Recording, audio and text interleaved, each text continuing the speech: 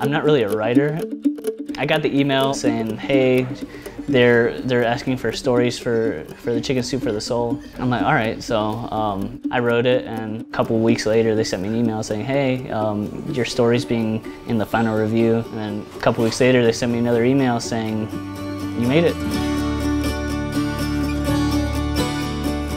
At first I had trouble coming up with a subject for the story because I really haven't written anything substantial like that before, so I just decided to base it off of my experience in the military.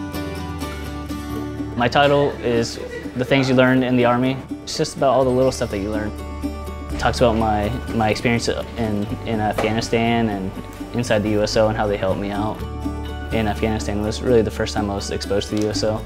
You work 12-hour shifts and you're not always super tired when you get off, so there's got to be some stuff to do after work. There's not really a place you go hang out that much, but the one place that there is the USO. So me and my wife would go there at night, and we'd call back to the States and talk to our families on their Skype phones and stuff, and it was really cool how they had all the services available for soldiers. Like, they had books, and it got boring over there, so I'd go read, or I'd go play PlayStation, or like, it was just great. So that's why I wrote about that part. Hopefully it'll be pretty interesting to see my own name in a famous book. I guess it still hasn't hit yet that I'm just gonna be in a nationally sold book.